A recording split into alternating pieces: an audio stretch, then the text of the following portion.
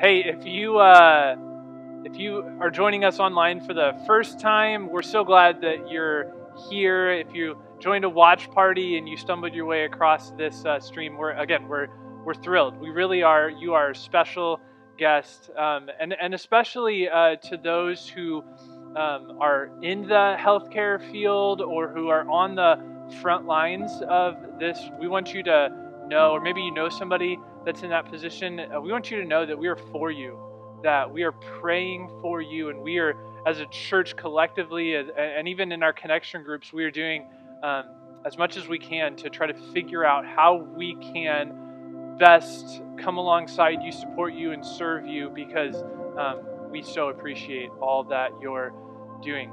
And we also, before we get into this, we also want to acknowledge maybe the reality that you're feeling right now is that this is difficult, this is hard, this is not ideal.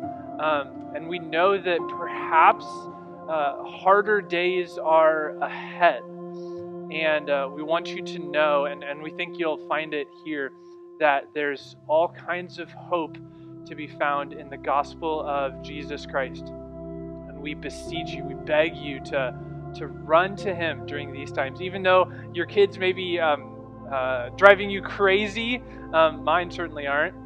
But maybe your kids are just having a difficult time. Maybe you're having a difficult time being so isolated. We're grateful for technology, but let's just be honest, it's just not the same. And I can't wait for the day where we'll be able to gather again.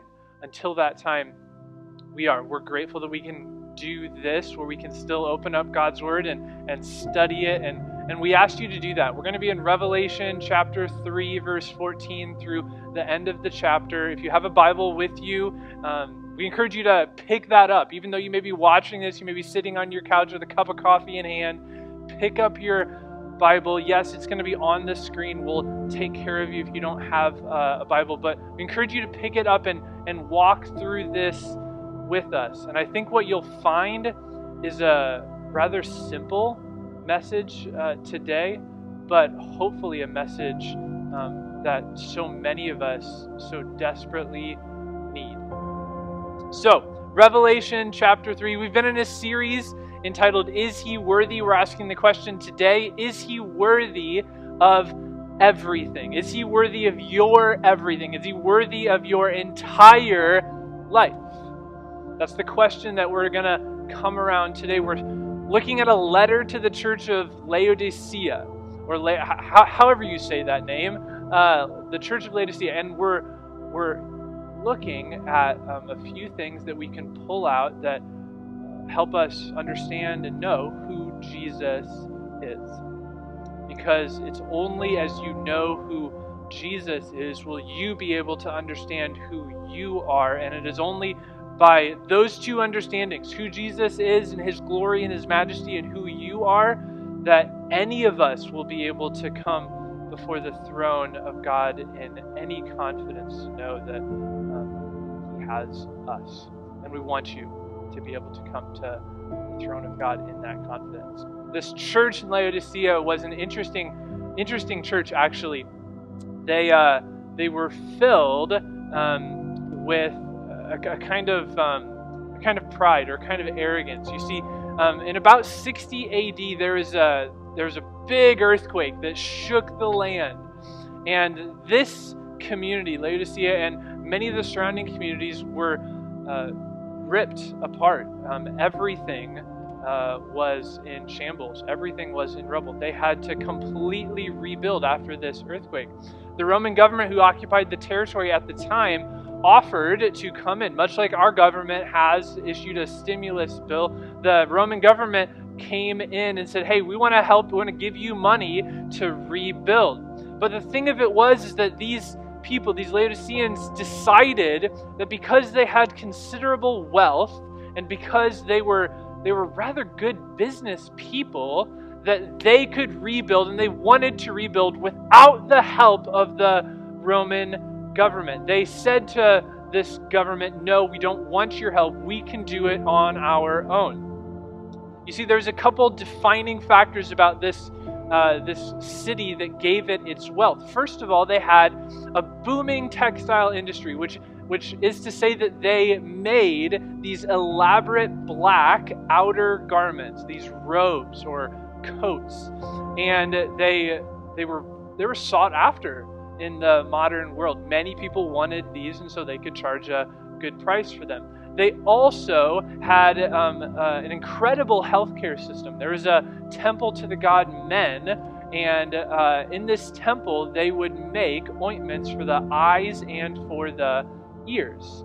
And these ointments would help heal if you had an eye ailment or something going wrong with your ear. These ointments would help you to heal and to feel better. And so because of these two industries, these people had considerable wealth.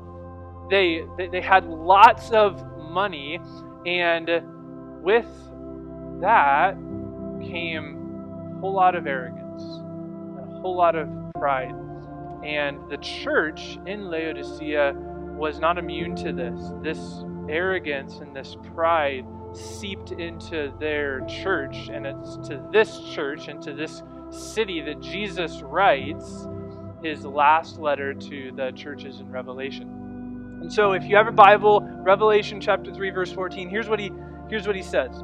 And to the angel of the church in Laodicea write, the words of the Amen, the faithful and true witness, the beginning of God's creation. I know your words, your works. You are neither hot nor cold. Would that you were either cold or hot. So because you are lukewarm and neither hot nor cold, I will spit you out of my mouth. I think the first thing we all need to know and understand about Jesus this morning is that he sees you. He alone sees you for who you really are. He introduces himself in verse 14 in three ways. He says that he is the Amen, the faithful and true witness, and the beginning of God's creation. Which is to say that Jesus is the only one. His words carry more weight than anything else and anyone else in the entirety of creation. Him and him alone. He gets the last word. He gets to define things, and he gets to start things, and he gets to end things. Jesus gets to speak louder. You know, when I was between 7 and 10 years old, I remember this time. My family had a routine that every night my mom would take us to bed, and then my dad would come and say goodnight and kiss us goodnight, and that was our routine. But this particular day, I did something wrong. I don't remember exactly what I did wrong. I probably lied or fought with my brothers and beat them up, because I used to do that a lot. And I'm kidding. Come on, I didn't hurt them that bad. But I remember that I did something bad. And then it came to nighttime. I had to live with the consequence of that. And my mom came and tucked me in, gave me a kiss, told me goodnight. And then I was expecting my dad to come. I didn't know that he wasn't feeling very well, and so he didn't end up coming up right away. And in that couple minutes of wondering if my dad was going to come up, I became like overwhelmed with emotion. I started bawling my eyes out, and my brothers, who were in the same room, that we all slept in the same room at the time, started yelling at my mom, "Hey, Josh is crying!" And so my mom comes in and asks me what's wrong, and I tell her that I don't think Dad loves me anymore because he didn't come in and say goodnight to me. And of course that wasn't true. My dad did love me. But in that moment, what happened was I let my guilt and I let my shame speak louder than anything else. Than what I knew to be true is that my dad really did love me, but I let myself listen to the lies of shame and guilt. And I wonder if you've ever listened to the lies of your anxiety or your depression, telling you that you can't and that there's no hope. I wonder if you've listened to the lies of you, if you've let your intellect speak louder and define you more than Jesus himself. I wonder if maybe you've let your wealth define and speak louder than anything Jesus has to say. I wonder if your charisma and your career advancement has defined you more and spoken louder than Jesus himself. It's easy to do this, you see. And what Jesus is saying here in verse 14 is, no. I get to speak louder.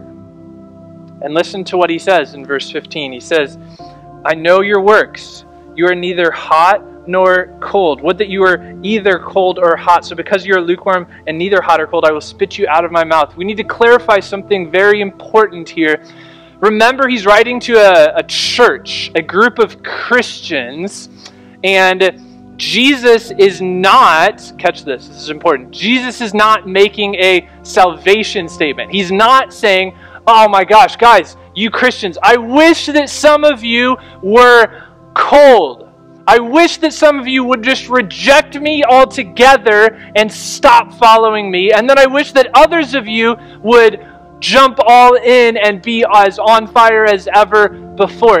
He's not trying to draw a line and say to this church, these Christians, his own bride, that he'd rather some of them reject him altogether. That's not what he's saying in the least bit. You see, in Laodicea, the way they got water was there was hot springs about 5 miles away.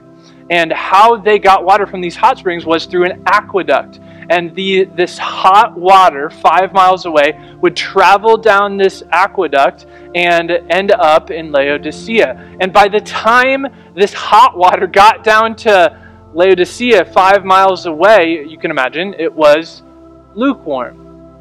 And so what most people did, it was a big problem in the city, what most people did is they would honestly spit it out of their mouth. They didn't enjoy it. It wasn't useful. Hot water, as we know, is useful for cooking and preparing food. And cold water, as we know, can be refreshing to our body and help us sustain.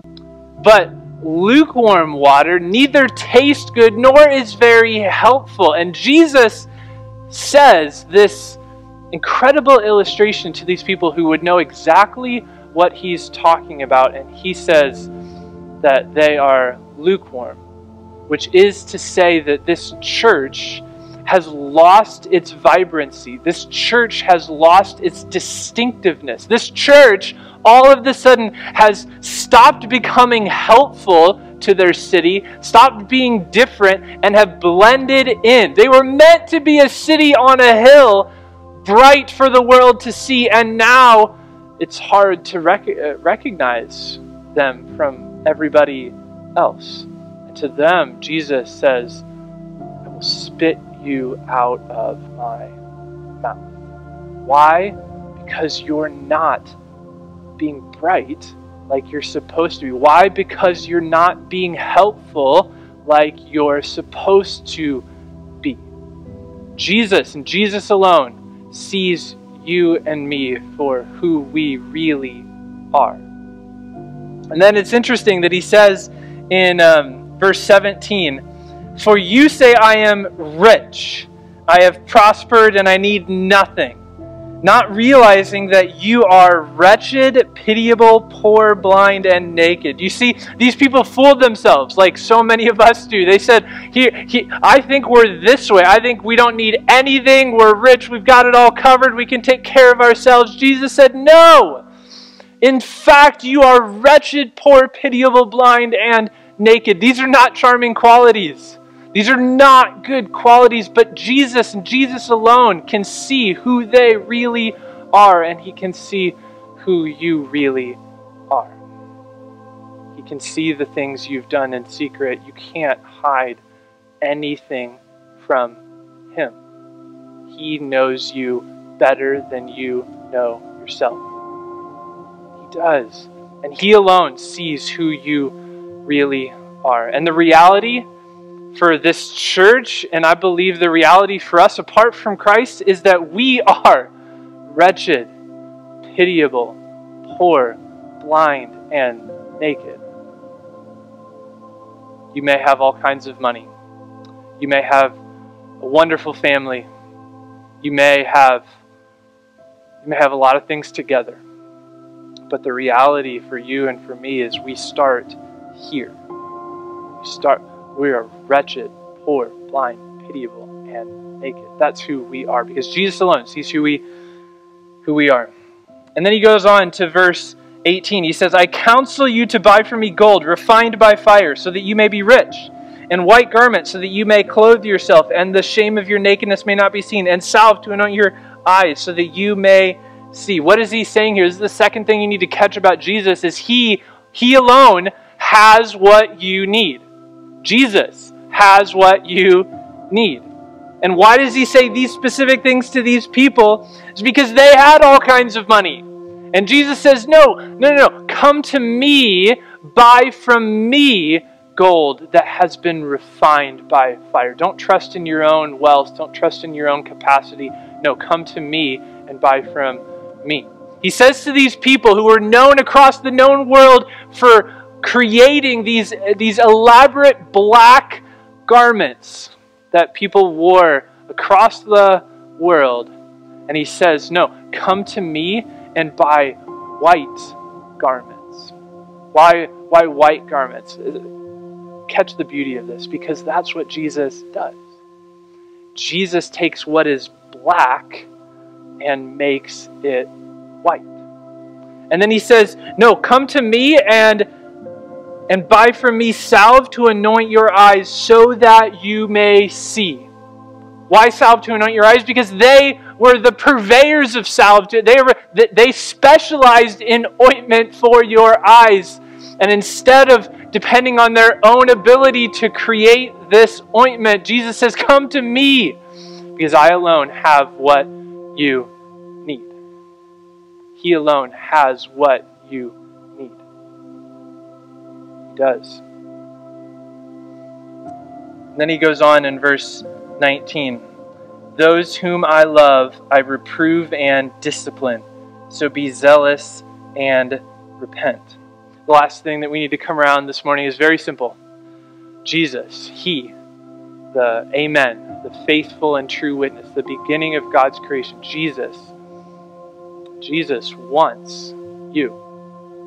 I want to clarify that statement, because we're not saying that Jesus needs you, because He doesn't. He doesn't. Jesus doesn't need you to be happy, to be complete, to be full. He, God, our triune God, is completely satisfied in Himself. He doesn't need you. And why would you want to worship a God who needs you? You don't want to, that's no God at all. Why would you want to worship a needy God who needs you to complete? No. Jesus doesn't need you, but He wants you. No matter what you've done, no matter how many people you've hurt, no matter how long a rap sheet you have, no matter what you've done in your past, no matter what you're currently doing right now, no matter the mess that you've caused, no matter the heartache you've gone through, Jesus wants you. Listen to what He says in verse 20. Behold, I stand at the door and knock. If anyone hears my voice and opens the door, I will come in to him and eat with him and he with me. You know, I think in the days we're living in right now, I think rightfully so, a lot of people are asking, where is God? Where is God in all of this? There's so much pain and heartache going on, from people dying from this disease to an entire economy an entire world economy being shaken to the core, people losing their jobs, chaos ensuing. Where is God? I think he answers that right here in verse 20. He's standing at the door and knocking. And he wants you to let him in. No, we can be fooled. The enemy wants to try to fool us to think that God's way far away, that God's up there just kind of looking down on us, not involved in our situation. That is a lie. That's not true. I believe God is closer to you than you even realize. And he's calling you home. It is time for you to come home, to cross the line of faith, to, as he said in verse 19, to repent, to turn around and realize that God is right there, to realize that he hasn't forsaken you, he hasn't given up on you, he hasn't gotten rid of you, to realize that he is standing at your door and knocking and waiting for you to come in. And that's the invitation for you this morning. Whether you've been a Christian for any number of years or whether this is your moment, this is your time to cross the line of faith, to begin a conversation with God that will last a lifetime, and to move from darkness to light, from death to life. It is time, believe it's time for you to come to terms with, as you realize who Jesus is, the power and the grandeur that enthrone his being. And as you realize who you are, wretched, poor, pitiable, blind, and naked, much like many of us have been, and you realize that only he has what you need. And it's time to repent. It's time to look on him as your Lord and Savior. Because here's what happens if you do that.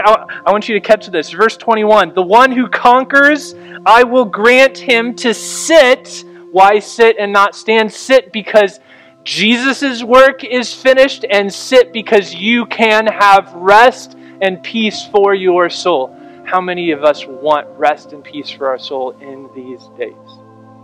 I will grant him to sit with me on my throne, as I also conquered and sat down with my Father on his throne. He who has an ear, let him hear what the Spirit says to the churches.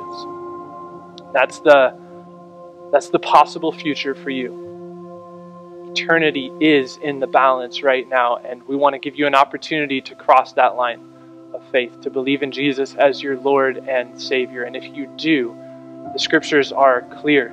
You will sit with him on his throne. Let me pray for you. Hey God, I pray for my friends listening. I pray for those who have not yet moved from death to life. For those who haven't crossed the line of faith, who haven't realized how gracious and merciful our God is, to look on us, pitiable, poor, blind, naked, wretched us, and to desire us.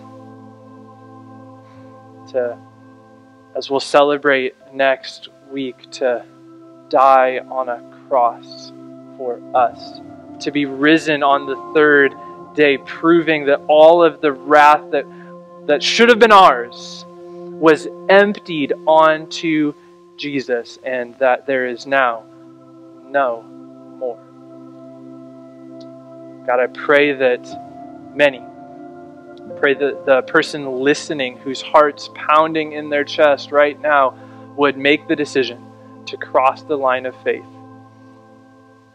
to trust in you as their Lord and Savior. And for us who have forgotten who we are, who have thought that we were better than we are. I pray that you would allow us to listen to these words of Jesus. Allow us to go to him with everything that we need, to trust him with everything. I pray this in Jesus' name. Amen. Hey, if you chose to follow Jesus as your Lord and Savior, we want to celebrate with you. We want to rejoice with you, and we want to resource you more. You just began a conversation with God that will last a lifetime. And so we want you to let us know. We want you to let us celebrate with you. There's a couple ways you can do that. You can text just one word, ALIVE, to the phone number on the screen.